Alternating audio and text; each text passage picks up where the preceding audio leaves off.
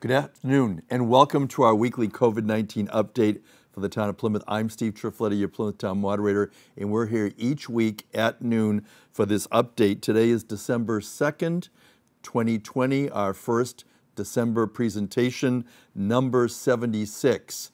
This forum is being brought to you live by PAC TV on Comcast, channels 13 and 15, and Verizon, channels 43 and 47.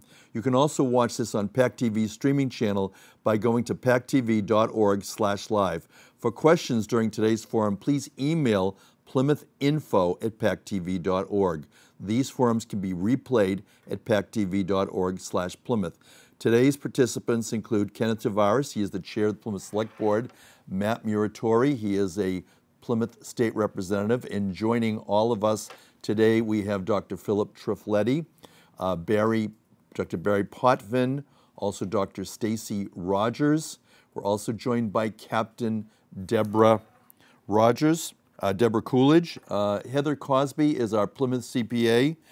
Stephen Cole is the Executive Director for the Plymouth Regional Economic Development Foundation. And we begin today's forum with a message from Ken Tavares, the chair of the Plymouth Select Board. Welcome, Ken. Thank you, Steve, and good afternoon to everyone watching and on the panel today. It's a pleasure to be here. I'm sorry I missed you all last week before the Thanksgiving program. I have some information that I'd like to pass on. Last evening at the Select Board meeting, the board voted to cut by 50% the cost of a liquor license renewal. We are responding to restaurants that are having a difficult time and hope that this gesture will help them somewhat and give them a few extra dollars to use in other areas. We know that they're entering perhaps the toughest part of the season for them, especially since last March. And as a community, we're banding together looking to help them. So they do get a 50% reduction, and they have until June 30th of 2021 to pay the current fees that will be due for relicensing.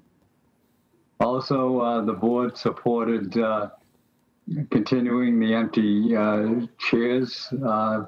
We have received very positive response that this does symbolize those lives that we've lost in this community. And as I'm sure Dr. Potvin will speak to, we're approaching 100 lives. And we want to continue to honor those that have died from the virus, and also the grief that their families are suffering this holiday season. Last night, I have some good news. We had a visit from Mike Jones. Mike is a longtime resident of Plymouth, a young resident. He explained to us that he had spent an extended time in the local hospital and observed how difficult it is for people that are in the hospital to communicate with those on the outside. So he came up with an idea that he would like to know if people have laptops that they're not using, tablets that they could turn in. He will have them completely scrubbed. There's quite a bit of detail also that's taking place with a local company to prepare these computers to be returned to the hospital so that patients can communicate with their loved ones back home. And this will certainly take some of the isolation away. As I said, the computers will be scrubbed. There'll be instructions to put with them, and as long as a patient is in the hospital, they would have access to this laptop. There's a great deal of information that Mike has put together. I want to make sure I'm going to read these because I want to make sure that people can get in touch with him to see if they'd like to help, either through donating money or donating the laptops. The telephone number is 508-591-0074. If you'd like to look at the website, it's videovisit.link. And if you would like to email Mike, it's info@videovisit.link. This sounds like an exciting project. People are starting to participate. I've also talked to a few people myself that said, you know what? I've got one that's just sitting in the closet. It's time to get rid of it. This is a good way to know that your laptop will be cleaned up and will be put to good use. So again, thank you to Mike Jones and the folks that he's been working with. Let's get behind this team and make the holidays a little more cheerful for those that may be in the hospital. Thank you, Steve. Thank you. That's Kenneth Tavares. He is chair of the Select Board for the town of Plymouth. This time we're going to begin with our medical segment in our presentation. We're going to begin with Dr. Philip Triffletti. He is an attending primary care physician at Beth Israel Deaconess. And Dr. Phil, lots happening in your world. Certainly, we've heard that in the United Kingdom, they've been approving a vaccine to be used. What do you have for us today? Well, Steve, first of all, I noticed you're wearing a Grinch tie, and of course, the Grinch tries to steal Christmas. And unfortunately for us this year, I think, COVID-19 is going to put some pressure on our usual Christmas. But I am optimistic that when next Christmas comes around, the Grinch will be gone. So that's my prediction for next year. But as far as updates, I'm just going to start by talking about what's going on with infections, both worldwide and then work our way down into the state of Massachusetts. And then I am going to spend the bulk of the time talking about the very exciting news about the vaccines. I think just like 2 weeks ago when we had our last broadcast that I attended, the numbers are increasing, unfortunately, in terms of infections, and we have to continue to do all the right things. But on the treatment prevention side, the vaccines are just really looking like they're going to be having a major impact on stopping this pandemic. Very, very exciting news. So first of all, just with the infections, looking at what's going on globally, we're still having about 500,000, 500,000 new infections each day. There's been about 64 million total infections globally and about 1.5 million deaths globally. When we look at what's going on nationally, yesterday in the United States, we had about 178,000 new infections, and we had about 2,554 deaths reported yesterday. So those numbers are high, and they're certainly challenging and eclipsing really what we were seeing earlier this year. Hospitalizations, continue to climb as well. In Massachusetts, we had reported yesterday approximately 2,845 cases. Yesterday, those would be new infections. And, we're seeing still the average age is still younger age groups. Probably half or so of all infections are in those under age 40. Surprisingly, the average age of death is still staying at age 81. So I still think that, shows, who's at highest risk. And, we'll be talking about that in regards to vaccines and who's at highest risks.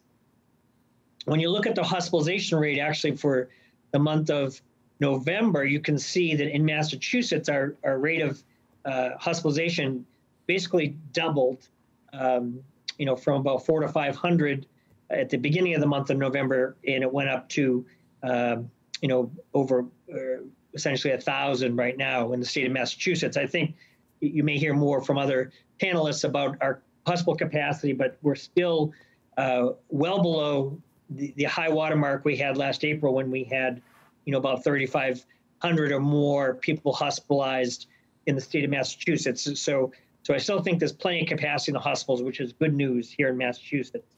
And I still wonder, if a lot of that is just because of the demographics of the infection being younger people who are not getting hospitalized as much. So that's a favorable thing going on right now for us. In my own practice, I've seen quite an uptick in infections. I have about 300 patients, and I had 4 infections in the past few weeks, a couple of older patients, as well as a couple of college students. So, unfortunately, there's predictions. It looks like the numbers are still surging. There's no definite plateau yet in terms of these numbers, but it may take us several weeks to realize, if the new infection rate's going to plateau or peak or start to turn down. We don't have any evidence of that yet. So and we're going to have to keep monitoring the situation. As you probably know, Dr. Fauci has predicted a surge upon surge, with the Thanksgiving holiday followed by the Christmas holidays. And so, I think it's just going to take us back to, all the mitigation strategies that we have to be very careful about following, while we wait for the vaccines to arrive.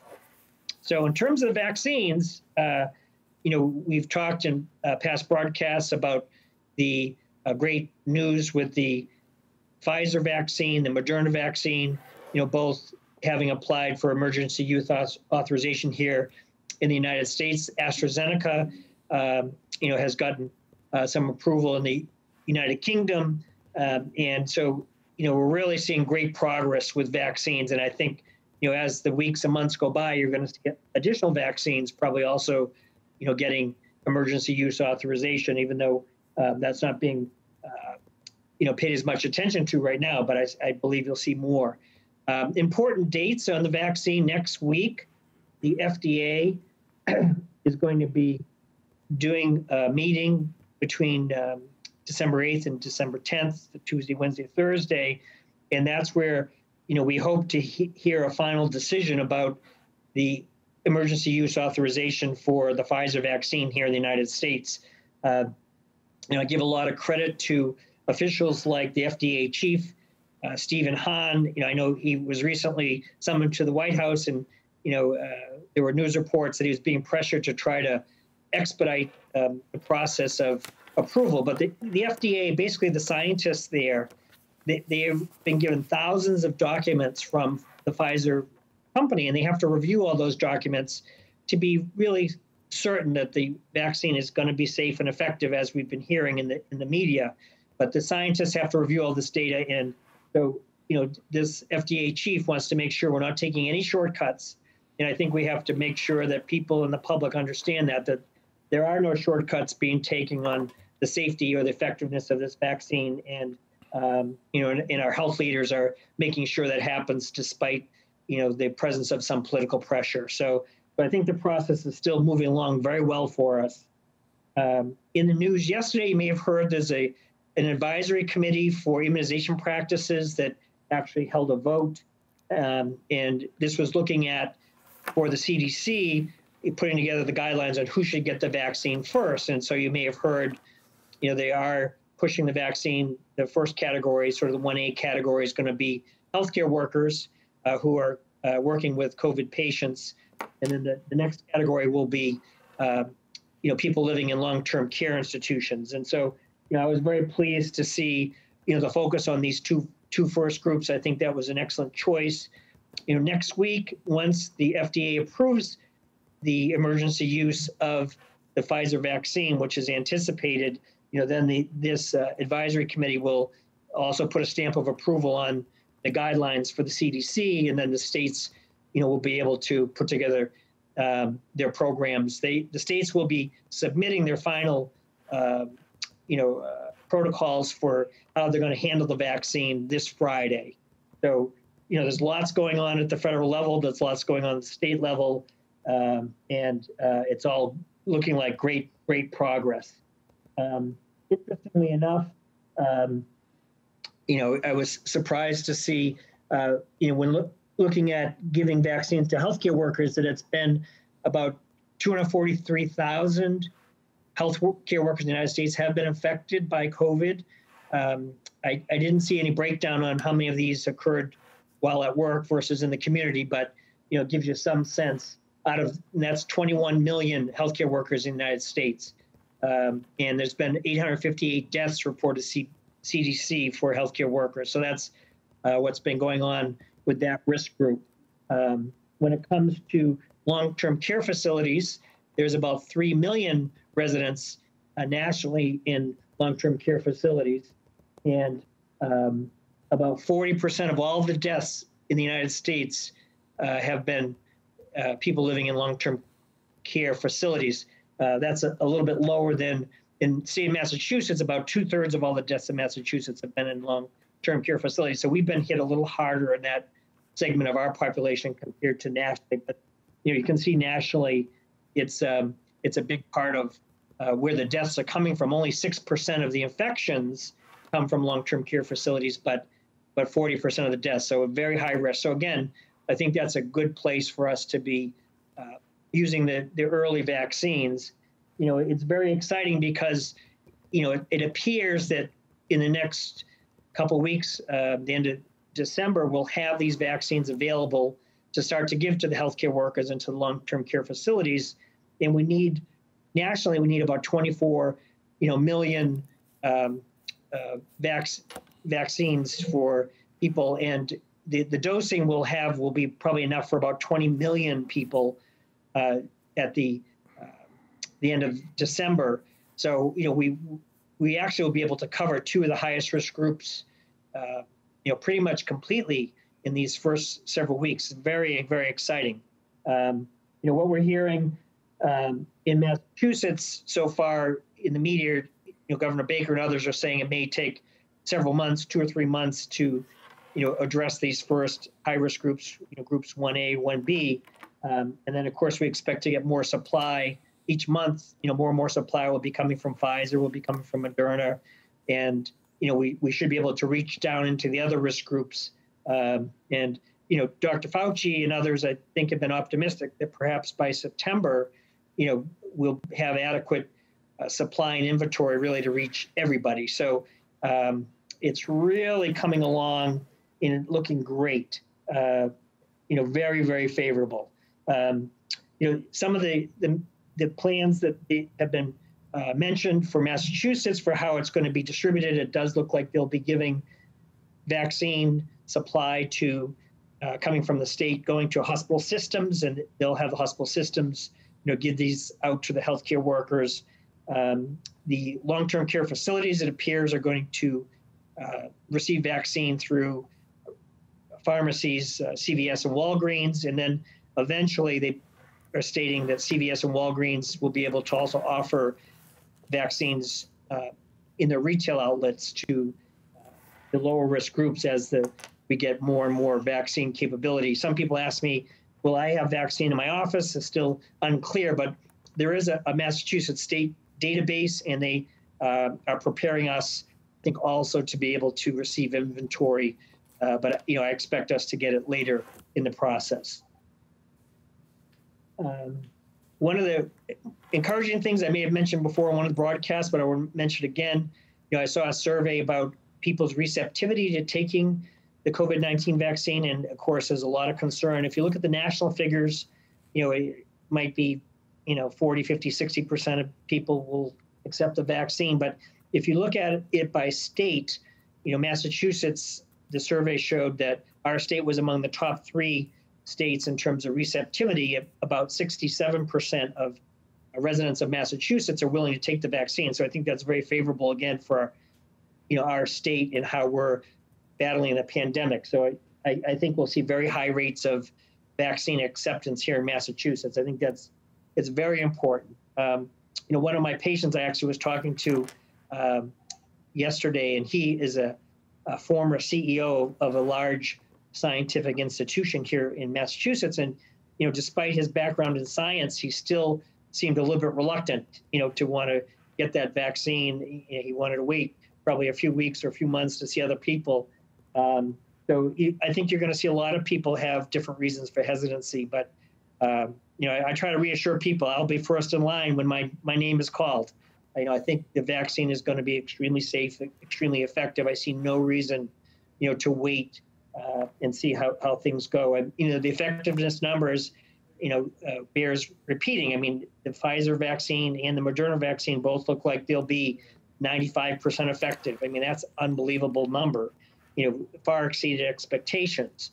One patient asked me, how long will it take for the vaccine to be effective to prevent you from getting infected from COVID-19? And the answer I heard today, actually, they're saying that about 7 days after you've received your second shot for the Pfizer vaccine, which is a 28-day interval between the first and second shot, 7 days after, you'll have full protection. So that the protection is going to come very quickly after you've completed your 2 shots. The Moderna vaccine is also going to be 95% effective. There's some concerns about the AstraZeneca trial, how it was run. They had some problems with the dosing, but it still looks like that vaccine will be 70 to 90% effective, although we may not see that here in the United States, but it'll be used in the UK and other places in the world. As far as side effects, the rates of side effects appear to be very low, 3-4%, things like mild things like fatigue. One of the reasons the way these studies were designed and the authorization process, we know from vaccine development that usually the more serious complications from vaccines develop in the first 3 months or so after the vaccine is given. So the FDA was requiring the companies to follow at least 50% of the people who receive the vaccine for a minimum of 2 months to check for any complications. And I think, when people applied for the emergency use authorization, both, Pfizer and Moderna, they had to show that over that 2 month period with 50% of, thousands and thousands of patients that just, were showing there's just not any serious complications that are coming up. So, I think we have to, hammer away, publicly just saying, this is extremely effective vaccine. It's extremely safe. And, you really should take it when it becomes available. So that's what I have to start. Thanks again for inviting me to the broadcast, and I'll be happy to answer any questions later in the broadcast. Thank you, Steve. Thank you, and that's Dr. Philip Triffletti. He's an attending primary care physician at Beth Israel Deaconess. He's here to answer your questions. PlymouthInfo@pactv.org. And now for the other part of our health segment, we welcome back Dr. Barry Potvin. He is chair of the Plymouth Board of Health. Barry, a lot's going on, and I noticed at the fitness club where I'm a member, they continue to have new improvements, such as signage as to distancing and where to go. I assume some of this comes right from the top, from the Board of Health. What do you have for us?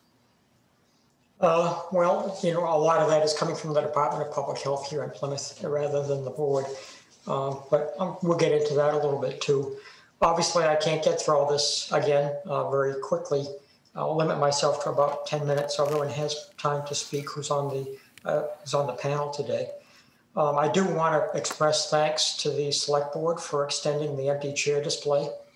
My wife and I were down in Plymouth over the weekend for Shop Small Saturday, and I did notice that some people had actually put floral bouquets on some of the chairs. I assume they must have been coming from family members of those who had passed away. So it's really still quite striking, and we're very pleased that it's being given such attention by the people in the town. In terms of things to get through today, I should mention about the holidays again. That's Thanksgiving and Christmas. The governor yesterday said that, in response to a question, that Christmas is not quite like Thanksgiving because it's not generally such a big travel holiday. And so they're not quite as concerned about the traveling, but there is a recommendation that large gatherings for Christmas parties probably are unwise. So is having children sitting in person on Santa's lap, probably unwise. And also, of course, parades, which often happen, usually are not a wise idea because of the crowds that gather there. For Thanksgiving, we're all struck by the long lines of cars that were lined up trying to get testing. A lot of those people wanted to get tested so they could avoid quarantine.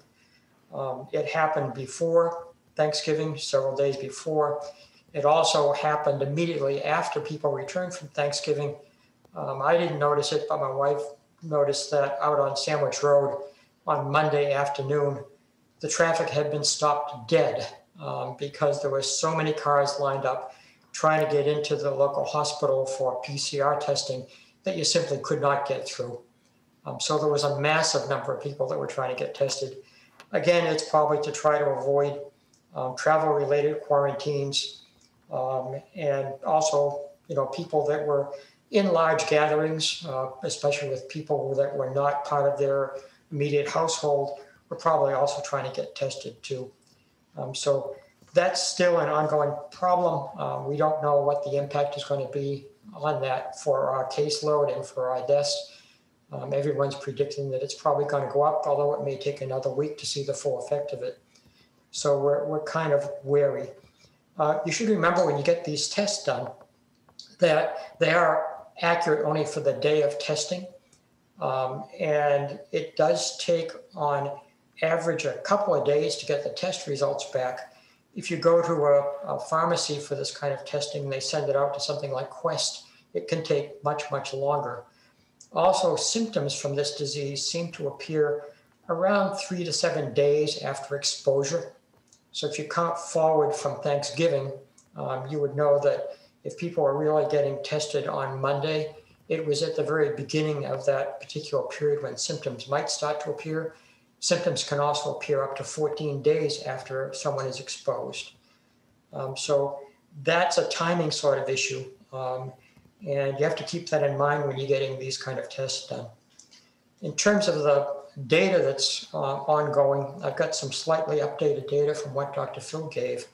In the United States, as of yesterday evening, there were 13,447,627 cases of this disease, and 152,000 approximately were new cases that day. There's been 267,302 deaths, and about 1,251 were new cases. In Massachusetts, as Dr. Phil mentioned, we had 2,845 new cases on Tuesday. That's a total to date during the pandemic of 221,174 cases. There were 30 new deaths on Tuesday in the state, and that adds up to about 10,542 deaths in this country. Over the last 7 days in Massachusetts, in terms of rates, there's been 3,307 cases diagnosed for 100,000 populations. So the 7-day average of positive tests in Massachusetts is now 4.6 per 100,000, or just positive tests for all tests given. And if you take away the college's testing, which is repeated testing for each college student, it gets up to be about 6.31. The lowest this has ever been is 0.8. So it's gone up a lot in the last couple of months. The schools in Plymouth, I'm still delighted that everything is going so well for our school systems. It's a very low infection rate. In terms of the numbers you just heard, is probably about a 0.3 in our school system, and there's still been no in-school transmission that anyone is aware of. So it's really looking good for them. In terms of town of Plymouth, we had 8 new cases yesterday, and that's 1,195 total cases to date in the town of Plymouth. 97 deaths now. It's gone up again by 1 since a couple of days ago, and that's a total to date here in Plymouth. So there should be 97 empty chairs out in Plymouth, and I hope we don't have to add any more. Certainly, you can't tell for sure. In terms of what other places are doing, if you look worldwide, you see that it's been really tough going in Europe, and they've enacted some pretty strong restrictions.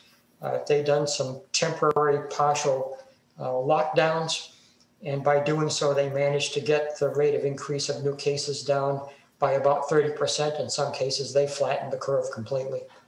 So it's a tough business when you have to do that. It hurts the economy. We all know that. But if you get desperate and you have to slow it down or try to stop it somehow, that's one way that does seem to work. Here in the United States, Rhode Island is having a tough go of it. They put a 2-week pause in place from November 30th to December 14th. And what that means is that the hospitals there are actually at capacity, and they've had to open some satellite facilities in Rhode Island. They've closed bowling alleys, theaters, casinos, gyms, indoor sports facilities, bars, bar areas, and restaurants. They've restricted restaurants to 33% of their indoor capacity, and they restricted people dining at the same table in restaurants to just those who were in the same household. So some pretty tough things going on down in Rhode Island, but it's apparently a temporary sort of thing. Other places having an issue like Los Angeles, it seems to be a regional sort of restriction. And so the restrictions are very strong in Los Angeles County, not so strong in other areas. So That's what other people are doing, and they're obviously having a tough time with some of it. I wanted to mention some things about contact tracing, which is one of the critical things that we need to do very effectively to control this. And you may have noticed that there has been some concern about lack of cooperation when people are being contacted and asked questions about their exposures and their contacts. Some of this is probably because of the stigma of being labeled as a positive spreader. And a lot of people don't like that. They're trying to avoid it. And so they may be reluctant to give out the information. They also may be reluctant because they're just trying to avoid isolation and quarantine. Hopefully those people, if they're not giving the accurate information to the contact tracers when they're on the phone with them, they are giving it to the people they know they've been in contact with, and trying to give them a heads up that they might want to get tested as well. We certainly need more testing. I want to thank Matt and certainly Susan Moran, especially, and our other representatives for fighting to try to get us another Stop the Spread testing site here in Plymouth. It's not totally precluded, but it sounds like it's going to be tough to convince them to do it. When they're interrogated about it, they say, well, the local communities can use CARES Act money and put up their own testing sites. Well, that's fine, except the CARES Act money ends the end of the month, unless they change it. They also keep reminding us that if we do have an outbreak and we want to do it, we can get a mobile testing facility sent down to Plymouth if we have to. So still hoping it happens. Don't know if it's going to or not. Still hoping that we don't have to have any further restrictions that's going to damage our economy and put the businesses at more risk. I did want to mention that there's a possible new financial support stimulus movement going on in the federal government. There's a bipartisan committee, both Democrats and Republicans, that are suggesting a stimulus of, I think it was somewhere around $900 billion, which would go to the local communities, the towns and cities, would go to the local businesses, would include $300 extra for extended unemployment benefits, and a few other things. Of course, there's no guarantees that they'll actually be able to come together and get this enacted, but at least there's a bipartisan movement on the part of the federal government to try to do something, especially as soon as possible, because we all know that this is tough on the economy. I think that's probably all I should do at the moment. That's probably about the 10 minutes I sort of allotted myself, but I'll be happy to answer questions at the end. Thank you, Steve. Thank you, Dr. Barry Potvin. He is Professor Emeritus, Yeshiva University, Department of Biology. At this time, we move to our education segment, and we welcome back Dr. Stacey Rogers. She is Director of Special Education for the Plymouth Public Schools. Welcome back, Stacey. Hi, Steve. Thank you for having me back. Today, I just wanted to highlight for the community our new one-to-one Chromebook initiative. So we're super excited that we are going to be able to offer all of our students, grades K through 12, a one-to-one Chromebook device for at-home use. This was made available to us through a host of state and federal grants. We are, we very, very quickly realized back in the spring when we had to close that technology is really no longer a luxury, but really an educational necessity. These devices will be given, again, to each and every individual Plymouth Public School student. They will be transported back and forth from home and school for home and school use, very similarly to the way students would transport a binder or a textbook. They will be used at teacher discretion, again, very similarly to how we would use a textbook in the classrooms. We are also very happy to partner with One-to-One Solutions, which is offering our families a really reasonable insurance option for our students who might be a little bit more clumsy than others. So that would also be an option for our families. We are starting this distribution hopefully by the end of the week with our grade 11 students at Plymouth North and Plymouth South. There was a lot of debate along our principals around what class to kind of start with. We opted to start with our junior class because they are required to take MCAS starting in January. And in order to do that, they will each need a device to download the MCAS platform onto their device in order to be able to take that test. So again, we're hoping that those will start to be distributed next week. And we are still waiting for about 5,500 Chromebooks to come in. As you can imagine, every school district in the state and in the country was looking to purchase devices. So they're slowly trickling into the district, and we were hoping to have it fully deployed by the holiday break. We're shooting for the end of January, again, for K through 12. We will have a handbook, which has been uploaded to our website. It looks like this. It's under our student and family tab for parents that have additional questions or information that they'd like to just read more about. This will be going home with all of our students via paper and digitally, again, for parents that have questions with regard to the program. This is strictly an optional program, so if students have their own device that they want to continue to use, they're more than welcome to do that. Again, it's completely optional for students that either don't have a device or would like to opt into the school program. And that's all I have from the school at this point. Thank you, Dr. Stacey Rogers, Director of Special Education, Plymouth Public Schools. She and the other members of our panel are here to answer your questions. Send them to plymouthinfo@pactv.org. And today we welcome a new guest to our program, very appropriate for December and the holiday season. From the Salvation Army here in Plymouth, we welcome Captain Deborah Coolidge. Welcome, Captain Coolidge. Thank you. Thank you for the privilege of serving on this, being on the panel. And I've been asked to share a little bit about what is happening at the Salvation Army. So we have just come off of our Thanksgiving assistance program where we assisted over 140 families with turkeys, gift cards, and the trimmings for a meal. So excited about that. Getting ready for our Christmas distribution, which happens Thursday, December 17th from 10 to 2, where we'll be giving food as well as toys to children 0 to 12. Our building is open, but the doors are closed due to COVID.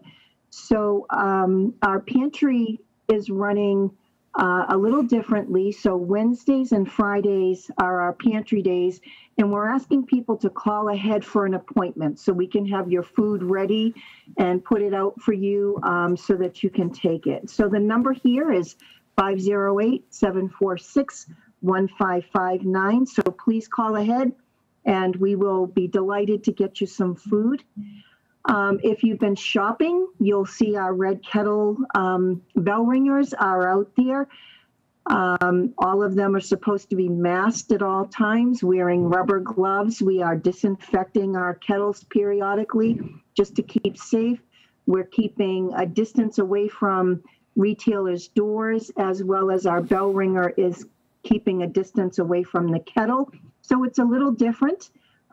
Because we are living in different days. And the holidays are a very wonderful, mystical, magical time for many, but it's also a very desperate time for some.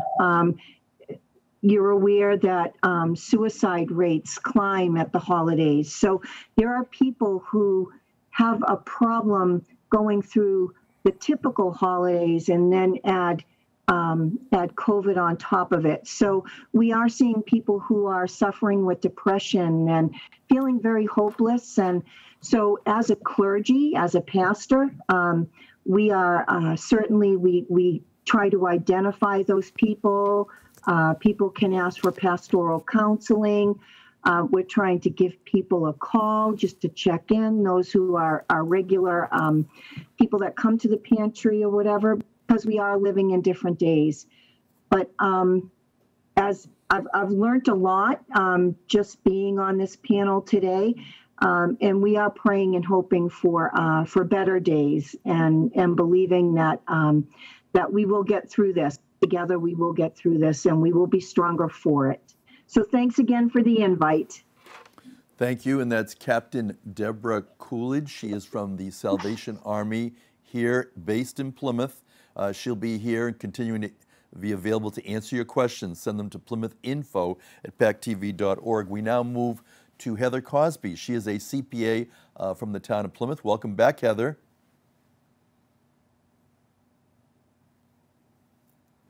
Thank you. Sorry, I was muted. It's good to be back. And up until yesterday, I wasn't even exactly sure what I was going to talk about. But I'm going to talk about the Congress. So federal lawmakers have finally started moving again.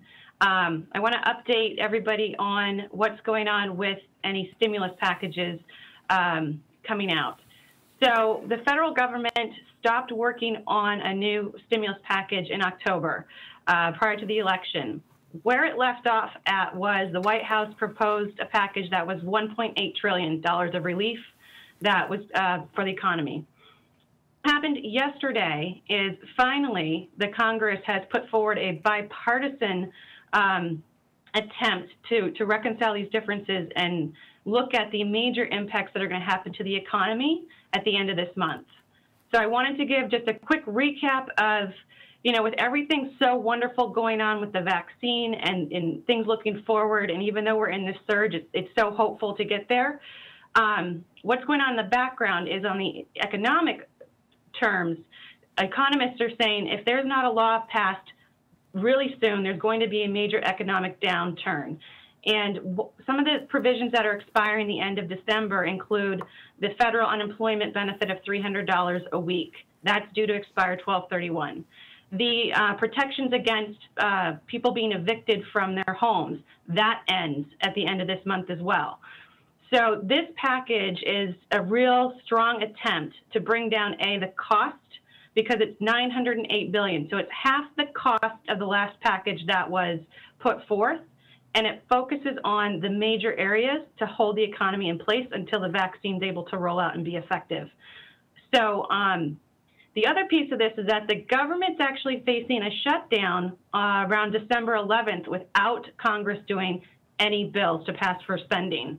So there's a lot that's going to be happening in the next week or two federally that will hopefully maintain the economy and the stability of the economy, because without it, it could actually turn into something really horrible. We have winter, think of everything going on, winter, businesses slowing down on top of the COVID surge. So I wanted to just kind of bring everybody back to a little bit of a financial reality of what's going on. So the major points of this new package that are hopefully going to pass, and hopefully by the end of the year, include that there will be no additional stimulus payment. So that was the $1,200 per person. This package does not include that. That is off the table for right now. But what it does include is an extension of the federal unemployment benefits, which is at $300 per week. And the extension would be for approximately 4 months. The intent is to get through winter and to get the vaccine being developed, being distributed, manufactured and distributed in a manner so that the everyday person can maintain their life until this is made more available to them. So the unemployment's a huge piece of it. The other piece of this is having more PPP funds for businesses, because all the funds that were provided for businesses have run out. There's an issue with the deductibility of expenses that is also being worked on by Congress, and CPAs across the nation are sending letters to their congressmen to deal with that issue. But what's unclear is if the new PPP funds will be available to only new recipients, or if other recipients will be able to do a second round of funding. That I don't have the answer for yet, because it's obviously still under discussion. And the other major piece is that it extends the eviction protection, so that you can't be evicted if you've not been able to pay your rent during this crisis. So those are, it's a lot that's going to happen in order to prop up this economy to get through this whole vaccine distribution, and so that people can get back to work. There's a lot of, even in Plymouth, you think of all our wonderful local businesses and be going out and supporting them, because Plymouth is slow in the winter anyway. So you add the fact that a lot of the businesses or a lot of people that are in our community are then going to lose any funding and protections that they have on a day-to-day basis. January through March can be really dismal. So the update is that it is good that they're working on it, because they haven't worked on it for 2 months, the federal Congress. So I hope that they'll come to an agreement to get the bare minimums done on a bipartisan basis. The talk is to do a law for that, and then come late January, after they have more information about vaccine distribution, seeing how that affects the economy, that they would then do another small law or some kind of stimulus package based on the needs at that time. So I don't have my counterpart here, Michael Jackman from Senator Keating's office, to add any information, but that's really from an accounting point of view. I mean, we're coming to year end. You know, next time I'm here, I can talk about some of those issues for year end and looking at your taxes. But the big issue is making sure that this federal law gets passed to help the economy, keep band-aiding it, so to speak, until we get through this vaccine. So thanks again for having me. It's always wonderful, all the information that is exchanged here. Thank you, Heather Cozby, Plymouth CPA. We're now joined in our economic segment by Stephen Cole. He's the Executive Director for Plymouth Regional Economic Development Foundation. And Steve, Heather kind of led to you talking about the economy and the effect on the economy, the benefits. What do you have for us today? Oh, I'm so grateful for Heather for lots of reasons, but also I don't need to be the bearer of much bad news today, because Heather did that for us, and I so appreciate that. I just want to share some broad brush issues. I'm going to dive right into 60 seconds of Stephen so folks can understand what's happening out there. And then, of course, I'll pause for any questions later in the segment. Last time I was here, I reported that the unemployment rate in the town of Plymouth, not the county, but the town of Plymouth itself, was at 6.6%.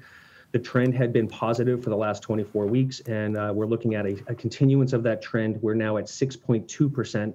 This is as of 11/14. As you know, unemployment rates, they come in a couple of weeks after the fact. So although we are far down from our high, which was 18.5% from April, May, and June, we still have work to do. There's about 2,000 people in our community who are unemployed heading into the holiday season. So typically what I tell folks is that if you really want to rebound the economy, if you don't think that your job is going to be there for you, think about the type of job you want to have. Think about the type of job you want to create for your friends and your family. Plymouth has a very forgiving home occupation bylaw, meaning you don't need a permit in order to run a business out of your home for lots of types of businesses, unless you're getting a sign or you're creating some kind of noxious noise or smells. So please, I want you to think about what type of a business you want to start, because let's face it, we are looking at a sluggish 2021. Just a couple of broad brush bullet notes I want to share with folks also is that GDP grew by a phenomenal 33.1% in the third quarter. We're now about 3.5% down from where we were pre-pandemic levels. So it's not a full recovery, but we do see some seismic changes in the marketplace too. Business purchases on equipment have surged 66%.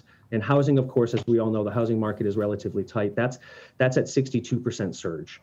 Consumer spending on durable goods soared 82.9%, and that's 11.9% higher than what it was pre-pandemic levels.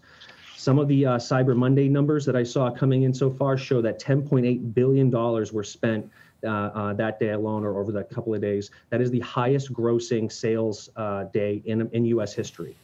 The projected spending for the Christmas season is going to be about $755 billion. That's still not necessarily where we're going to need to be in order to see a first quarter return in 21. In fact, they're expecting that it's going to be slightly low in the first quarter in 21, down about 3% or so. The intensifying pandemic, of course, in much of the country will keep things in check for the most part for the third and fourth quarter, but there are two huge factors that can't be understated here that could absolutely boost the GDP for 21. First, it naturally seems like Congress is taking seriously its responsibility to effectuate a stimulus package. As Heather said, some of the forecasts said that this is going to happen within the next 3 months. Frankly, it needs to happen in the next 2 weeks, because on December 11th, the federal government runs out of money to operate. So, from what I'm hearing also, and I hate to put a damper on any of the optimism on the $980 billion bipartisan bill that was proposed, but it seems that the Senate Majority Leader has already put a stop to that one and is promoting his own $500 billion bill itself. We'll see what the end result looks like. But do know that there is some positivity in the marketplace too, even beyond some of the speculation. In fact, something I found rather telling and optimistic was that Airbnb is moving ahead with its IPO. Airbnb, with its initial public offering, is estimated to be valued at $35 billion. And I think that's demonstrative of the confidence that people have that we'll be traveling again.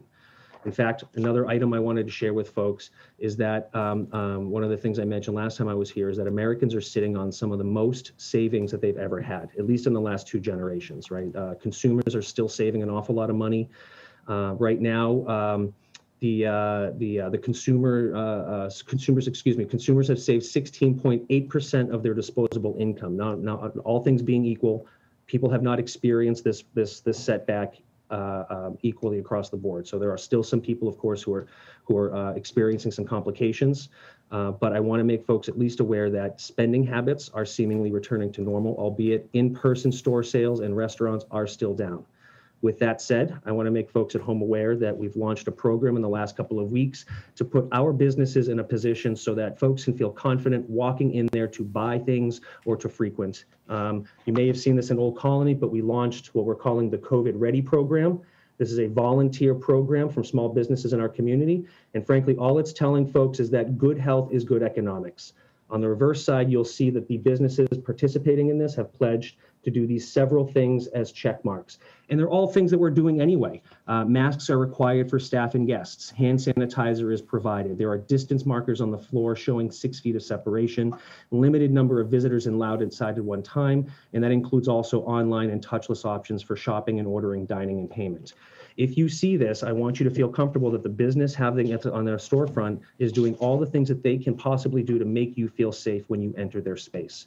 So if you are a small business owner and you haven't yet received your free COVID Ready seal, or if you know a small business who you think would appreciate it, please send me an email or give me a call at the foundation. I'll be very glad to make sure we get one out to them. Thanks for the opportunity, Steve. Thank you, Stephen Cole, Executive Director, Plymouth Regional Economic Development Foundation. We now go to our state message from Plymouth State Representative Matthew Muratore. Matt, this is update number 76. What do you have for us? Well, not too much, Steve, since Dr. Potvin did the state update as well as the town update. So, but I'll just fill in a couple of gaps that that he didn't have. First of all, with regard to the numbers that are happening, I know Dr. Triffletti mentioned about the hospitalizations. We're almost at 1,200. If you put that in comparison to back in April when we were at the height, we had almost 4,000 people in the hospital at that point. So we're well below where we were back in April. And I think it does have to do with what Dr. Triffletti said with the average age. The average age is 39 years old of people that are getting COVID. So I think that has a lot to do with it. As Dr. Potvin said, the total confirmed cases since March, since this all began, is 221,000, which is 3.2% of the entire population in Massachusetts. And right now, there are over 43,000 people who have active COVID cases. The ages in a 2-week period from November 8th to November 21st, those that had positive tests between the ages of 0 and 39 were 18,715. Those between the ages of 40 and 59 were 9,436. And the 60-plus-year-old folks were 5,655. So again, the average age of those still getting COVID is the age of 39. And the majority of those in that same 2-week period came from households. Over 21,000 came from just people from being socially at home with friends or relatives that they don't see a lot, et cetera. And then the second level was long-term care facilities at 1,678, and then correction facilities at 624, and then it gets a lot smaller there. So the trending is still happening the same. Dr.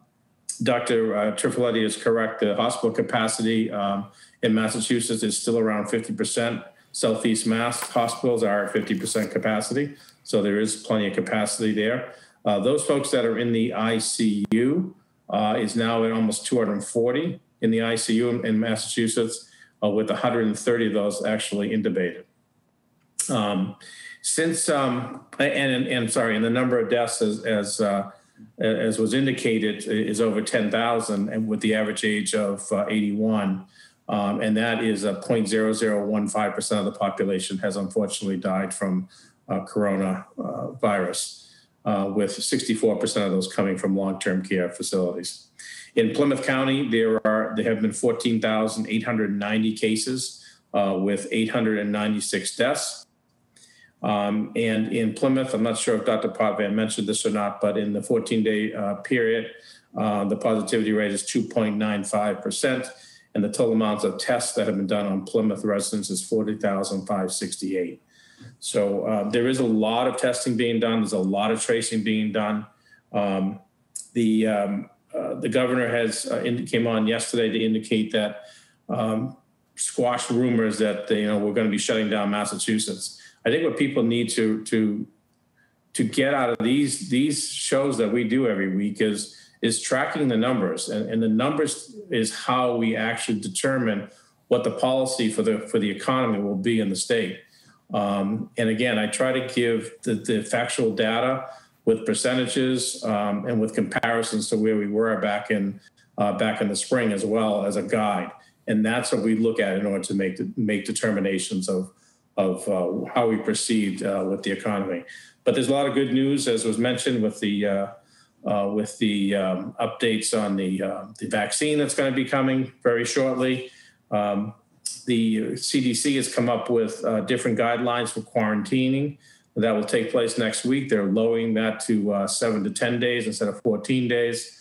But Massachusetts has not made any changes on that yet. So we're still following the same guidelines that we currently have. So that is the quick update from the state, Steve. Thank you. Matthew Muratore, Plymouth State Representative, he reminds us that we do this to provide you with trusted information from reliable sources, local leaders, and experts in our community, both in the medical, educational, religious, economic areas. We're now going to go back to our panel for their final thoughts. We'll begin with Dr. Philip Triffletti.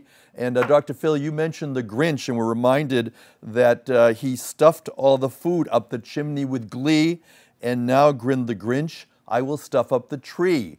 And yet we heard today with food, we have the Salvation Army and other people pitching in. We see people pulling together, putting up their trees, decorating.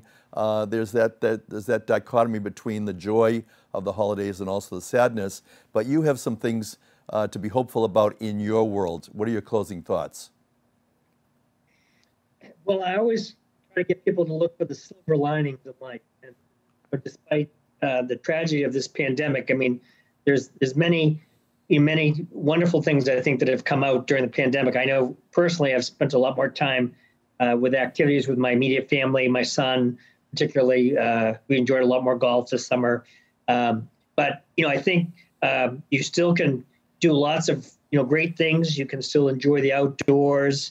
There's a lot of positive things coming, within a matter of weeks. We're going to have that vaccine available in Massachusetts, very likely. And so that's going to really have a big impact. And I do want to just remind people that I think if you look at the science, the vaccines will be safe. They will be effective. I would urge everyone to take the vaccine as soon as it's available to them, not delay. And also just to reinforce, what we do know while we're waiting to get all the vaccines out there, some statisticians have, predicted that we could save maybe 100,000 more lives in the United States if we were more adherent, to all the mitigation strategies like wearing masks, avoiding indoor gatherings without masks, trying to maintain our social distances, the hand washing, all those things. So, we have to continue to do those things as much as we can, until the vaccine is widespread distributed. So I just want to say, continue to enjoy the holiday season and celebrate it with your families, immediate families. Thank you very much for having me today, Steve. Dr. Philip Triffletti, attending primary care physician, Beth Israel Deaconess. We're going to go to Dr. Barry Potvin. And Barry, you and your Board of Health have been very busy this year. We appreciate all that you've done to step up to the plate to help us out. What's a takeaway today from today's presentation? Well, there's a couple of things I wanted to mention, and then I'll give you the takeaway. First is the usual plug. The Board of Health will be meeting next Wednesday at 4 o'clock, and we will have a lot more charts, tables, graphs, and more information that will be available then. We usually meet at 4 o'clock, and it can run up till 6. I also wanted to mention, I think Stephen will be really interested in this. No one has mentioned it. I did see on Channel 5, there was a show called Chronicle that starts at 7:30 p.m. And at one point last week, there was a show, it was all about Plymouth. And there were people in Plymouth that were being, hosting the show. And it was quite impressive. And the first thought I had after I saw that was, boy, that'll bring some tourists into Plymouth. And sure enough, when we went downtown on Saturday and talking to some of the store owners, they had seen quite a burst of activity on Saturday. So I was very pleased about that.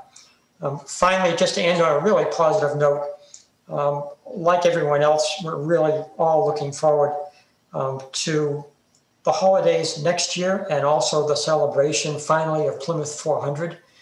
I think that it's probably going to be possible to do that by the time the fall comes next year, and certainly, hopefully also late summer. We should have this under some semblance of control, and some of these restrictions will probably be starting to loosen and people feel more comfortable about traveling and coming down to Plymouth. This is all probably mostly because of the vaccines, but also because of people abiding by and trying to follow the guidelines, especially wearing masks and keeping physical distancing and personal hygiene being good. So if you think about what's going to happen, please be positive about what's likely to happen. As soon as we get these vaccines distributed, it probably won't happen until the spring, until the early summer, but then things will be looking a lot better thereafter. So I hope everyone had a good Thanksgiving, and hopefully next Thanksgiving, we'll be able to have a lot more people to get together with, and we'll be having an awful lot more things to be thankful for at that point. Thank you, Steve. Thank you, Dr. Barry Potvin, Professor Emeritus, Yeshiva University. We now go back to Dr. Stacey Rogers. Stacey, that was exciting information about all the Chromebooks for all students in Plymouth Public Schools. What do you want us to remember today about education in Plymouth? Yeah, just as always, Plymouth Public Schools continues to be a resource to our families and our community. So please do not hesitate to reach out to your building principals or your central office staff over at Lincoln Street. And if we can help in any way, we're happy to do that. Have a safe and happy holiday season. Thank you, Dr. Stacey Rogers. She is Director, Special Education, Plymouth Public Schools. Captain Deborah Coolidge, my Rotary Club is involved in participating with your kettles, and we're grateful for all of the good work the Salvation Army does. I always find it particularly comforting to have clergy join us during this pandemic, because your words are comforting for those people who experience not only the joy but some of the challenges of the holidays. What do you want our viewers to remember today?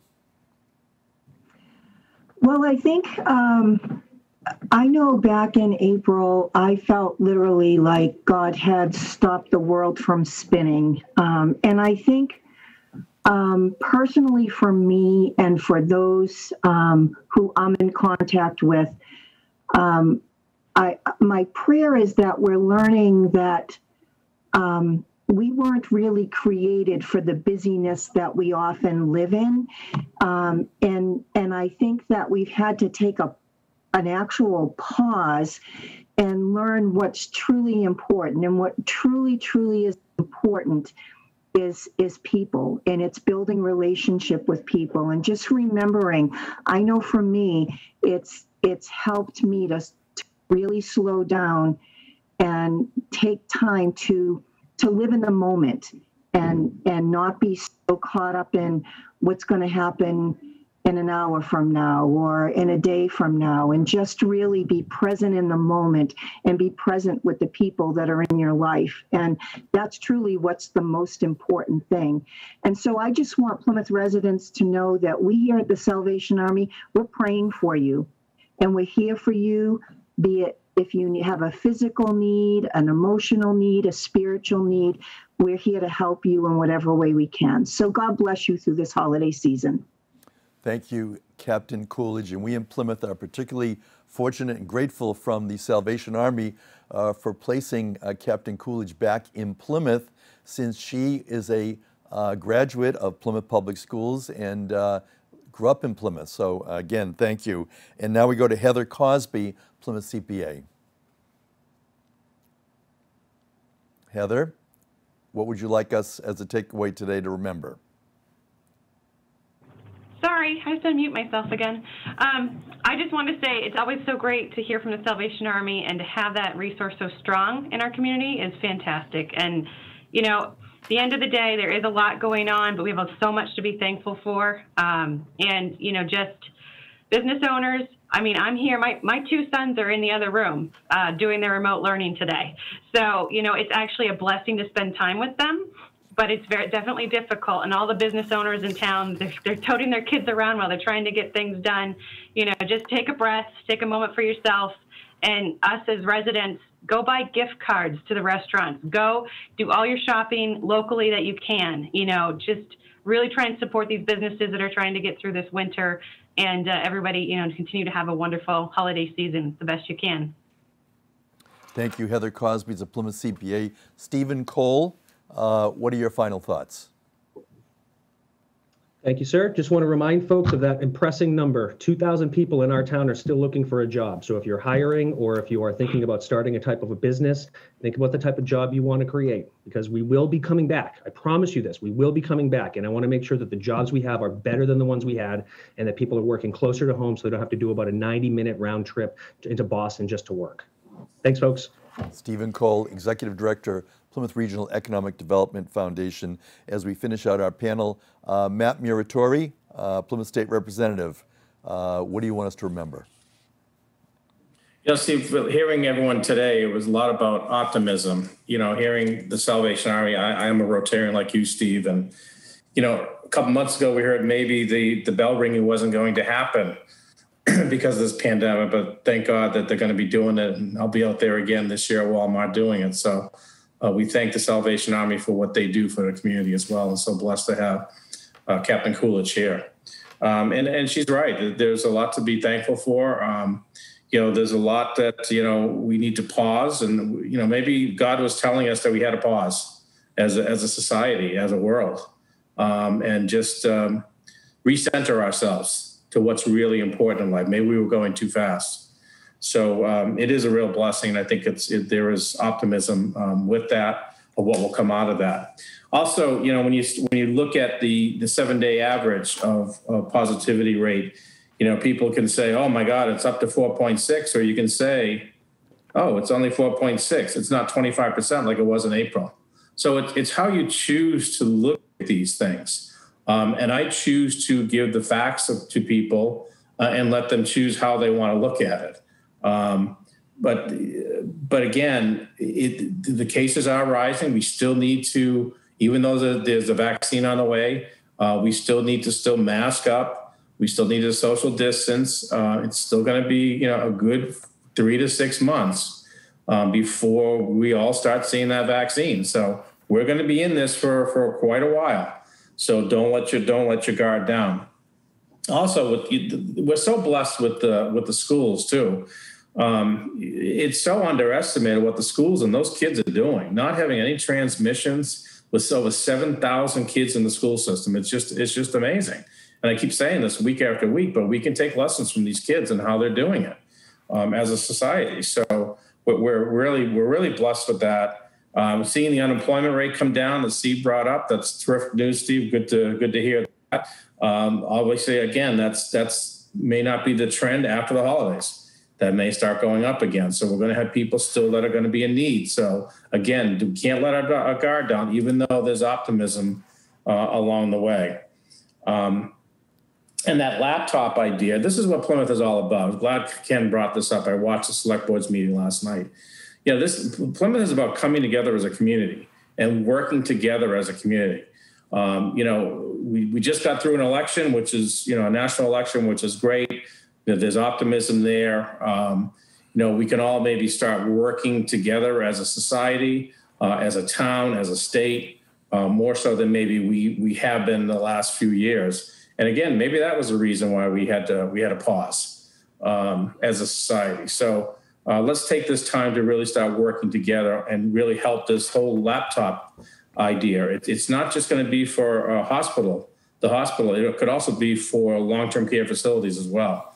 So if they can have a laptop or an iPad with just Zoom on it with simple instructions, they can be connected to their loved ones. Because again, this is going to be another 3-6 months easy that we're going to be in this.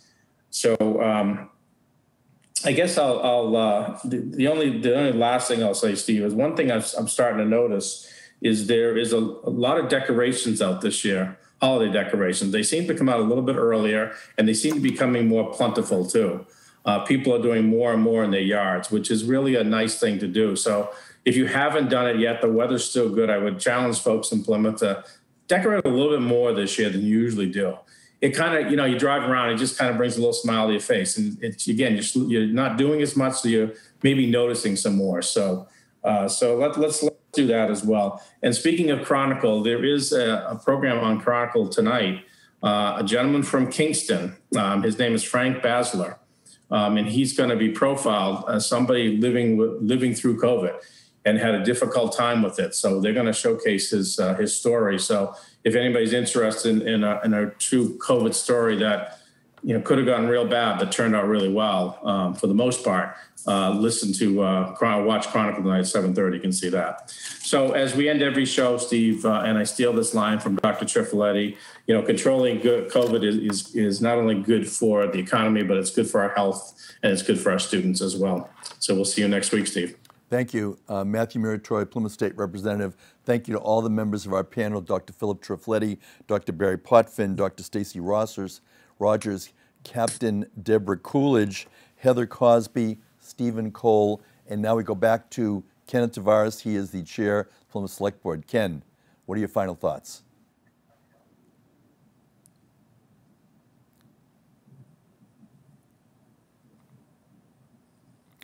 Ken is unmuting himself. Actually, I have, that's better. I have several closing thoughts, but I'm going to reduce it to one. I do want to make an announcement. It was mentioned that Plymouth 400 is still around, and I want people to know that I have a meeting today at 3 o'clock to discuss plans for 2021. There's so much more that we are planning on doing. We just had to put it off a year. So Plymouth 400 is alive and well. But my takeaway really follows the kind remarks from a number of the speakers, and that is listening to Captain Coolidge. Thank you. Your words are powerful today. They're extremely powerful. Ever since I can remember as a longtime resident of this community, the Salvation Army has been noted for helping and not asking for anything in return. We are so fortunate to have this organization and in Plymouth. So thank you, Captain Coolidge, and know that the Plymouth community is behind you because you folks have always served and served with distinction. Thank you. Thank you. And that's Kenneth Tavares. He is chair of the Plymouth Select Board. Next week, we'll be joined by Ken, Matt, Dr. Mark Wilson, also Sarah Cloud, and Susan Giovanetti. She is the executive director, Plymouth Area Coalition for the Homeless, Michael Jackman from Congressman Bill Keating, Michelle Brady, Director of Elder Affairs, Amy Naples, Executive Director, Plymouth Area Chamber of Commerce. I want to thank all of you for joining us today. Please join us again next Wednesday at noon. I'm Steve Triffletti, Plymouth Town Moderator, and good day.